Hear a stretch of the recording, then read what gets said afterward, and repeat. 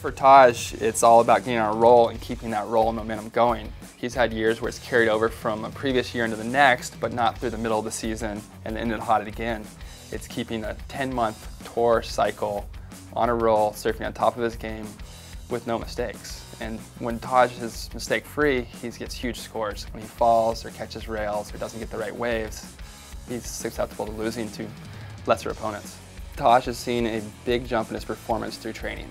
He's a small guy with not the best genetics, but through training and a lot of added strength and muscle and stamina, he's been able to keep his performances up through an entire event, through a 30-minute heat with jet ski assistance, and throwing more speed and power into his game. And that's why we see him surfing better than the kids, better than he's ever surfed at, getting close to his mid-30s.